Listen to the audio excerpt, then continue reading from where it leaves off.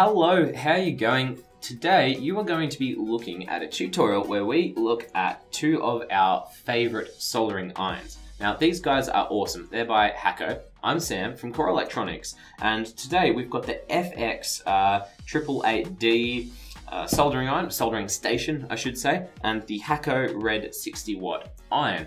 And really we're going to be unboxing these, taking a look at some of the features of them and looking at which one is going to be right for you. Now, we go into some of the technical details and, pros and cons in the article, but we'll actually go through and look at, how physically they would sit on your workbench and which one is going to suit your projects. So let's take a look. This is our soldering station from Hakko. So we have a nice little instruction manual here, some cardboard boxing. So there's the wand, the soldering wand that will connect up to our station. Take that, zip that there.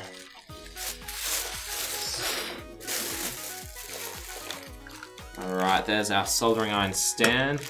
Nice all metal design. We've got a high quality sponge and a brass cleaner. And we have the station itself. So I'm going to get rid of some of this packaging and we can take a look. Alright, so as you can see, we've already got quite a bit more to go on here. So in the box you'll get the manual, which is down there. The soldering iron, really good quality iron. It's a great Hakko tip on here, with a plug which will connect to the soldering station, the soldering stand where you can leave your iron while it's hot and you're not using it, and the cleaner. So this is a soldering station. It looks a little bit different to a soldering iron. Now the key difference here is that with a soldering iron, a standalone iron like this guy, the heater element, the control circuitry, it's a very simple device, is built into the handle here. And you simply have something you can plug into the wall and solder with. Now this is awesome to keep in the toolbox. Something like this, if you get yourself a good quality one, it's only going to cost you no more than, say 20, 30 bucks, which is great. It's super portable. But if you're working on a bench top and you want, you're working with different types of components, different solder profiles, so lead-free versus leaded, solder have slightly different melting temperatures and ideal soldering temperatures. You want something that has a really good stand. You're gonna want a soldering station. Now this guy is a digital soldering station from Hakko. So it's got the connector for the wand, and this just has the heating element in it, and it draws its power and control circuitry from the station here. Now with this unit you can adjust the temperature digitally. It's got a little readout there, a 7-segment readout.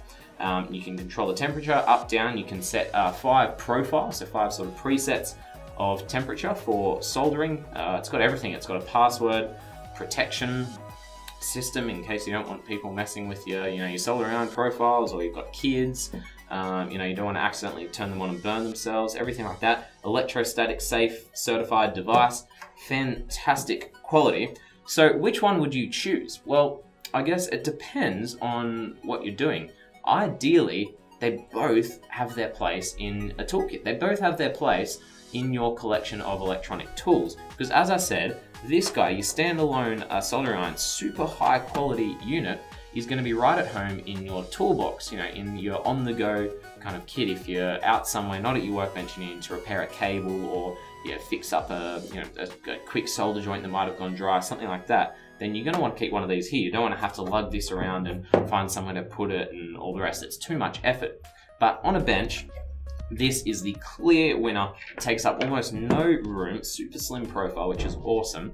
And it's going to give you adjustable temperature control, all those wonderful things we talked about. Precise to, I think, plus minus a degree. I could be wrong, but it's around that. Really accurate device. And it's got all those extra digital features. And it's not that expensive, which is super cool. High quality stand, all metal.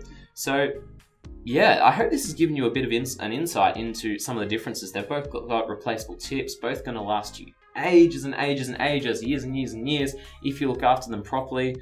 And that's all. The one thing, I guess, that you could take away is that the soldering station comes with a stand and your brass wool cleaner and your sponge, whereas your standalone doesn't have that. It's got a simple little pop-up stand just so you don't put it down and burn something. but you're going to want to maybe just pick up an extra stand that has a built-in sponge or a cleaner so that you can look after your tip properly. Yeah, I guess that's it. If you're actually looking at how to solder, take a look at our Soldering 101 tutorial. That's where we go into the techniques and what is solder and all that kind of thing. So if you're a bit confused about soldering, head over there, check it out. Otherwise, these are our 2 awesome soldering iron products that I recommend for your workshop. That's all for today, guys. Have a great day, and I'll see you next time.